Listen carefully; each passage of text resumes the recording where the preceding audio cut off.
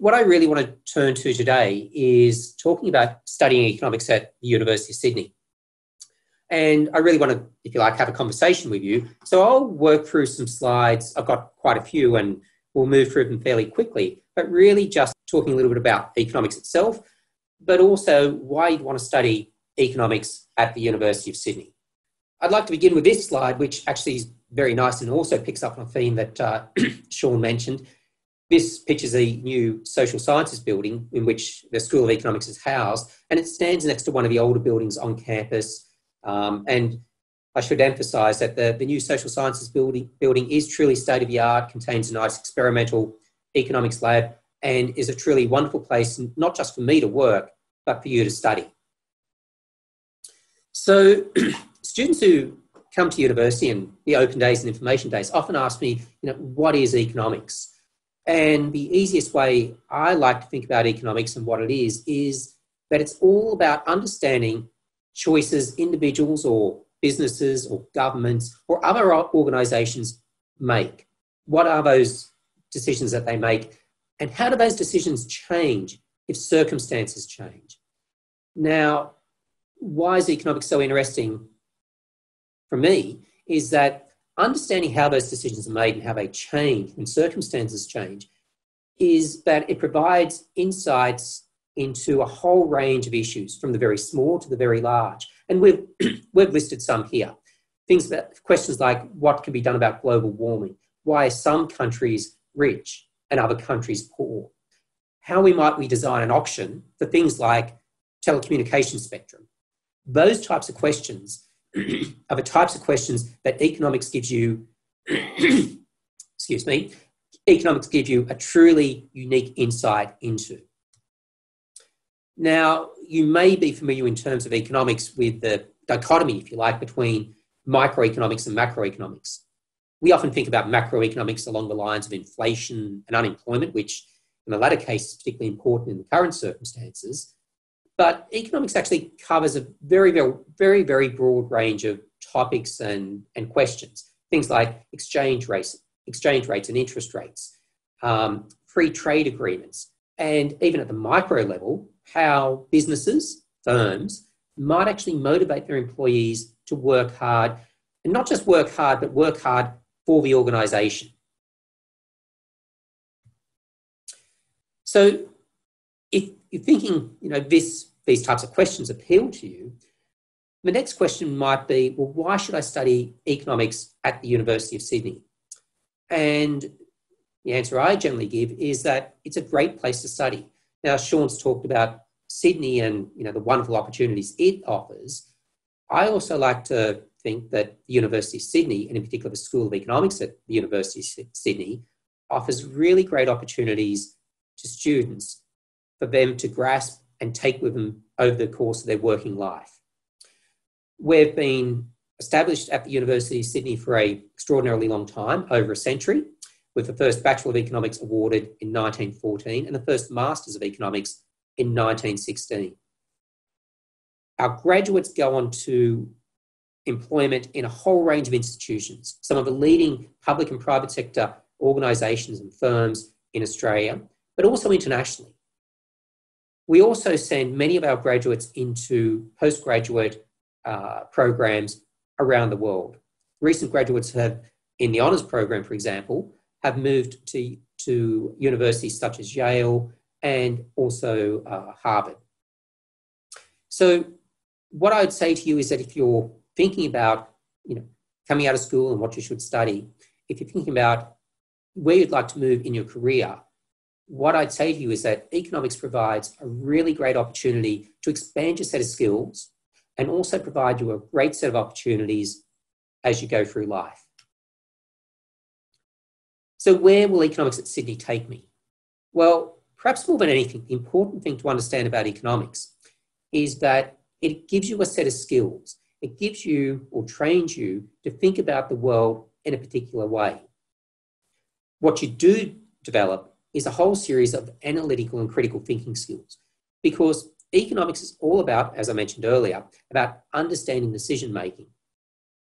And to do that, what we do is we set out models, we create models of that decision-making process. And we can use those models in a very flexible way to answer a whole range of questions. So perhaps most importantly, it's not the economics knowledge per se that you attain when you study economics at the University of Sydney.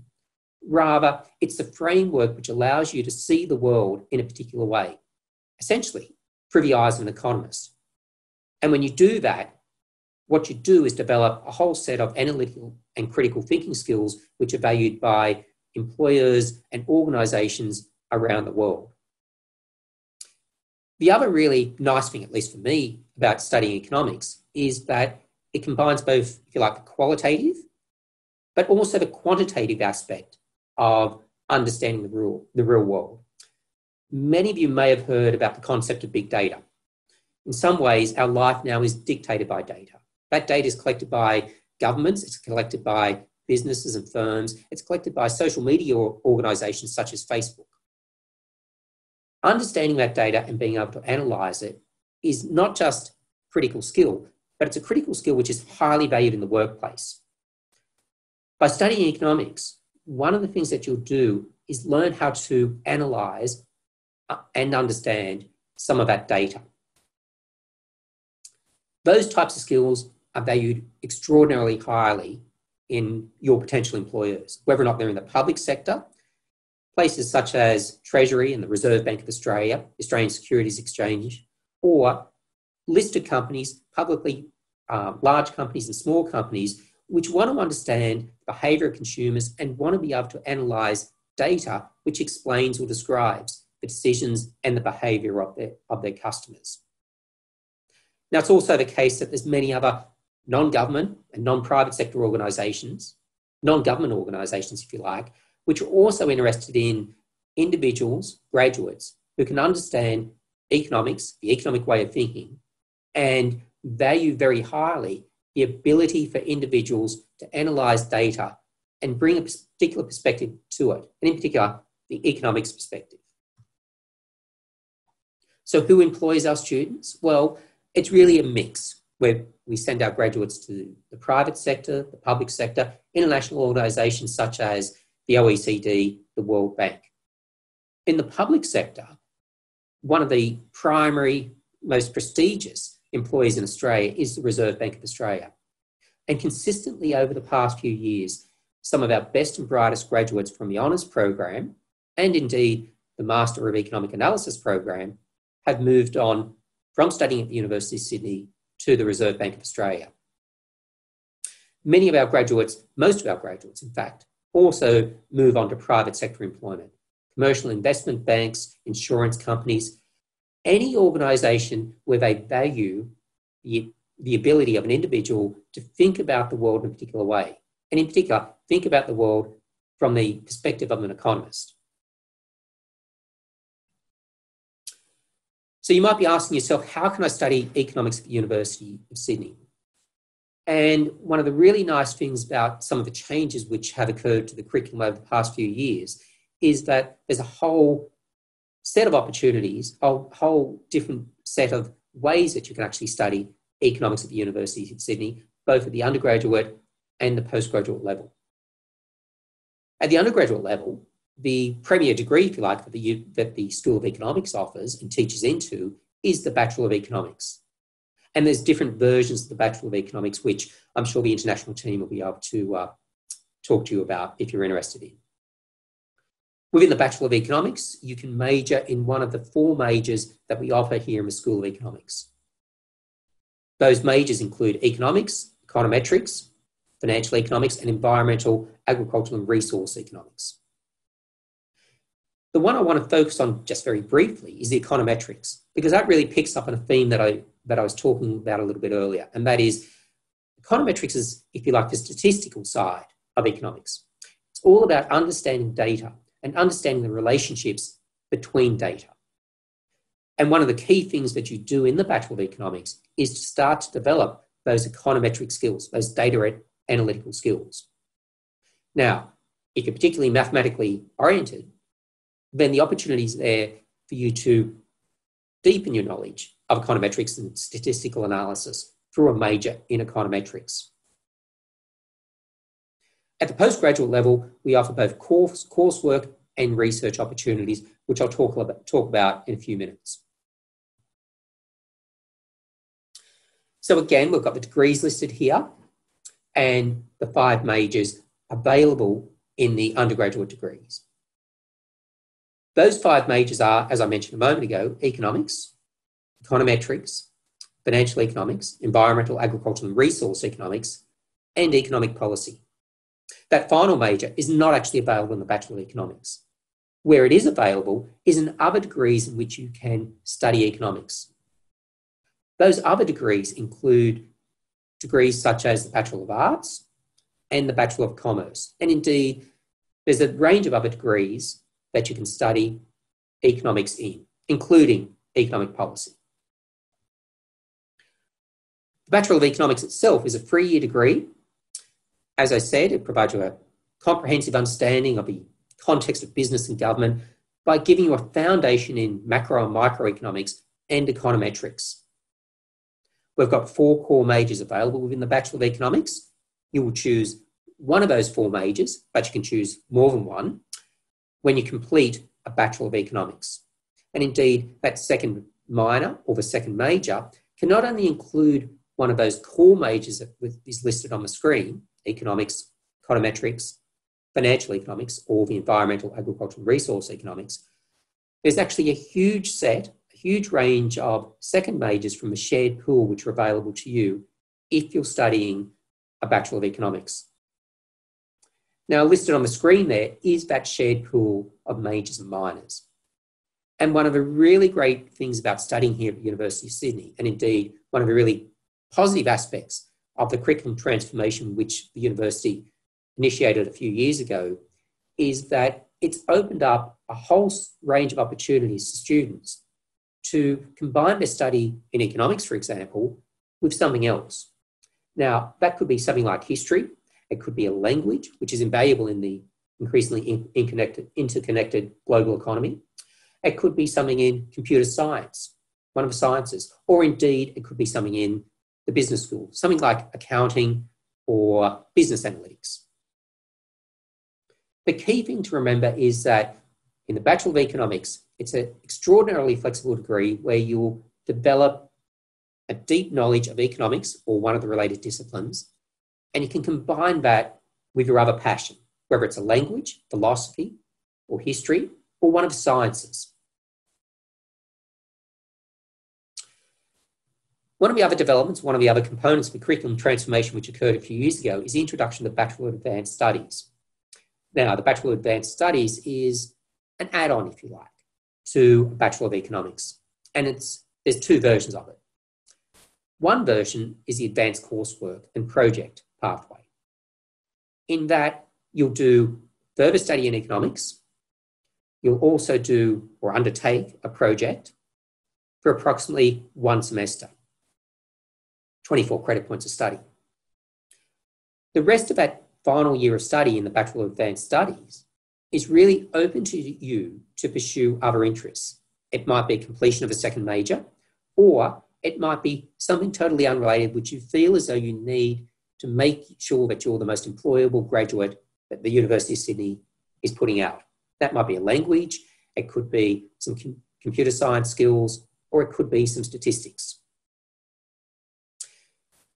The second opportunity in the Bachelor of Advanced Studies is the honours pathway. And the honours pathway is one of the key characteristics, most important features of a Bachelor of Economics at the University of Sydney. So honours is a year-long program during which you develop those undergraduate or those skills that you've developed at the undergraduate level, and in addition, undertake a self-directed research project under the direct supervision of myself or one of my colleagues. It's a 4-year program in which you undertake a series of advanced coursework units and that research project. So you might be asking yourself, why would I want to do it? And indeed, that's a reasonable question, because the truth of the matter is that, honours seems like a long way away when you're beginning your study at the University of Sydney. From experience, and I did an honours year at a different university, but certainly from experience in interacting with students here, what I know is that the honours year and the honours program at Sydney is, if not the best, well, if not one of the best in Australia. What it does is give you a set of research skills which can take you into very prestigious employment opportunities or take you on to postgraduate study at the leading universities around the world. Indeed, companies aggressively pursue our best and brightest honours graduates, and that's because of the skills and the knowledge they develop, not just during the honours year, but during the foundation of the honours year, i.e. the 3 years of the Bachelor of Economics. One of the really nice aspects of the honours year, of the honours program, I should say, at the University of Sydney, is that it actually begins in your second year. And that really distinguishes the honours program here at the University of Sydney from every other university in Australia. What it does is provide a dedicated pathway through to that fourth year, honours year, right from second year. Now, one of the questions I often get asked about studying economics is, and in particular the Bachelor of Economics, is whether or not I should be studying commerce or whether or not I should be studying economics. The truth of the matter is the only person who knows the answer to that question is you. The advice that I usually give to students is that if what I've talked about, all those questions that economics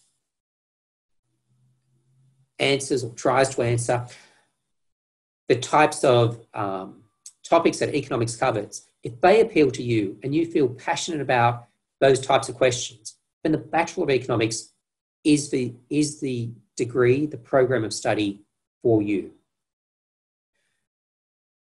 The great thing about the new curriculum is that even if you're not doing a Bachelor of Economics, you can combine your study in your chosen area with study in economics. Now, there's a series of other questions here on the slides. Econometrics, I talked about that as being the statistical side of economics. Do we offer professional accounting accreditation? And the short answer to that is yes. You can combine your study in economics and the Bachelor of Economics with the attainment of professional accounting accreditation. It does make for a very tight program, but it's one that, with the correct planning from day one, is certainly achievable. There's lots of opportunities in terms of internships and also exchange. And increasingly, I find students go on exchange, whether it's North America or Europe, and come back with a much better, with a fantastic experience and a much greater understanding and appreciation of what we do here at the University of Sydney. I just want to turn briefly to the postgraduate opportunities, and in particular, start off by talking a little bit about the postgraduate coursework opportunities. Our two sort of programs that we most focus on, or which are the highlights in terms of what we offer, are the Master of Economics and the Master of Economic Analysis. The Master of Economics is our oldest program, and it's targeted towards graduates and professionals seeking further training in economics for career change or progression. There's no research dissertation within or embedded within the Master of Economics, but there is a capstone unit where you undertake some guided research. Recently, we introduced the Master of Economic Analysis. It's a slightly shorter program depending on the prior qualifications in your background, but that program, the Master of Economic Analysis, is directed towards graduates and professionals who seek high-end training, if you like, to become a professional economist. And in particular, it's directed towards those individuals who are considering pursuing postgraduate research, such as a PhD. We also offer a dual degree with Fudan University in terms of the Master of Economics, upon the completion of which you get a Master of Economics from the University of Sydney and a Master in World Economy from Fudan University. So there's a series of questions here on the slide about common questions which are often put to us by prospective students about postgraduate coursework opportunities. In particular, the difference between things like a graduate certificate, graduate diploma versus a Master's of Economics. credit available for previous units of previous study, whether it's a degree or particular units of study. In terms of the graduate certificate, graduate diploma versus the Master of Economics, you can think about the diploma and certificate as shortened versions of the Master of Economics program or the Master of Economics degree. And one of the nice things about it is they provide a pathway into that master's degree. So you can complete the graduate diploma or graduate certificate and count those units that you complete towards your Master of Economics. Indeed, depending on your background, it's entirely possible that we'll recognise your prior learning or prior qualifications, which will reduce the amount of time that you need to complete something like the Master of Economics. We also offer a number of research degrees. Those research degrees include the Doctor of Philosophy or PhD, usually takes 3 to 4 years full-time study, and the Master of Philosophy, which is one way to think about it as an abridged PhD, at the end of which you end up with a Master of Philosophy, usually 1 to 2 years full-time study. In terms of what you need to produce at the end of the PhD or the Master of Philosophy, it's a thesis which demonstrates some original research. Now, it turns out that 80,000 words is generally more than an economist would write if I were to complete a PhD, as is the 40 to 60,000 words in a Master of Philosophy. And that's in part because more often than not, much of the work in those research degrees is about the analysis of data. Some empirical work which tries to shed light on what's happening in the real world. If you're interested in either of those research degrees, then I'd encourage you to contact myself or others in the school or the international office. So why do you want to come here to the University of Sydney and in particular the School of Economics? Well, one of the really nice things about the School of Economics is that not only have we grown substantially over the past few years, we continue to grow. This year alone, we hired 5 new members of staff, including 3 econometricians. All of our staff over the past 5 to 10 years have effectively come from the international market. We go out to the international market and hire the best and brightest to teach you. What those people, what my colleagues bring to the School of Economics is a huge amount of expertise and a huge amount of passion about economics and about teaching economics to the next generation of economists.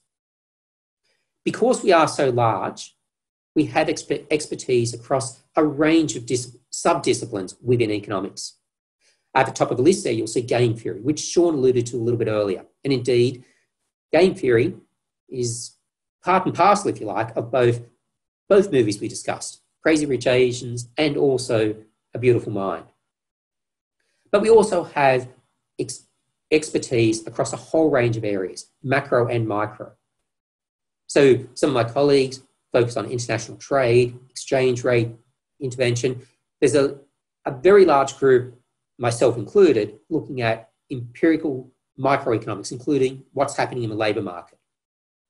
Things like economic development in China and India, health and housing policy.